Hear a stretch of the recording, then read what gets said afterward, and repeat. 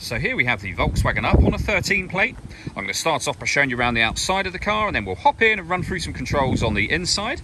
From the outside though, you can see it's a 5-door car with alloy wheels. Let's start off inside the boot and then work our way around the rest of the car from there. As we approach the back of the car, you can see we have plenty of boot space given the size of the vehicle. We have a 60/40 split folding rear seat to increase it even further, and this tray section lifts to reveal the majority of the boot beneath that section. Okay, so we're just going to work our way back round to the front of the car, and then we'll hop in and run through some controls on the inside. But now that we've done a full circle of it, you can see it's in excellent condition the whole way round. Just briefly before we climb in, I think it's well worth seeing the interior from this exterior point of view. There's plenty to run through on the dashboard, so let's hop in and we'll do that now. Okay, now that we're inside the car, we're going to start with the dials. On the left-hand side, we have the rev counter, we have the speedometer in the middle, and the fuel gauge over on the right-hand side.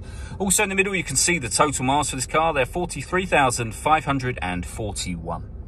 Over in the centre, we have the main stereo, above which we have this additional unit. So up on here, you're able to get satellite navigation.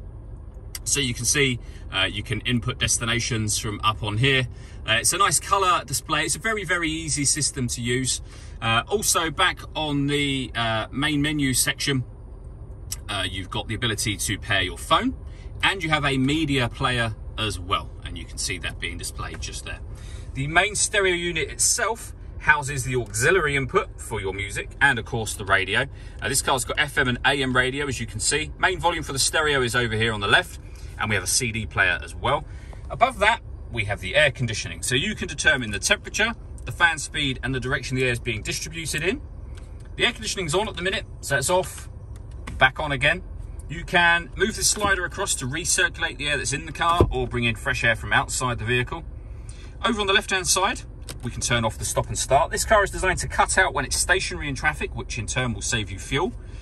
We've got a rear heated screen, passenger heated seat with 2 heat settings, and the same over here for the driver's side as well, and our hazard warning lights just there.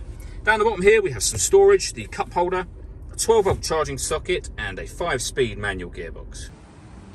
All that leaves me to say is thank you for taking the time to watch this video. If you'd like to come and see the car in person and have a test drive, please feel free to give us a call here at Glenbourne's. We'd love to hear from you soon.